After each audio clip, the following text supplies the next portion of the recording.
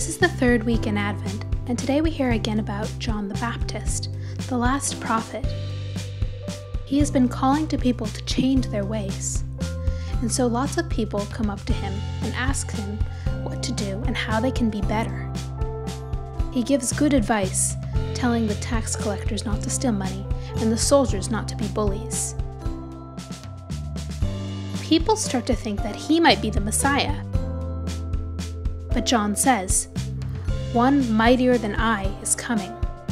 John says that he is not even worthy to take off the Messiah's sandals. This Messiah is more than a human prophet, and John knows this. John says the one who's coming will separate the good wheat from the bad stuff. This means that Jesus is the one who will separate the good from the bad in our hearts, the parts of us that are kind and love God from the parts that are filled with sin. He will get rid of the bad and baptize us with the Holy Spirit and fire. Jesus isn't a normal prophet. He is God, changing us from the inside. He gives us divine life as a gift because we can't get it on our own. This is called grace.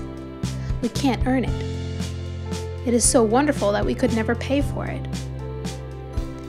Being baptized in the Holy Spirit is an incredible gift because the Holy Spirit is the love between the Father and the Son.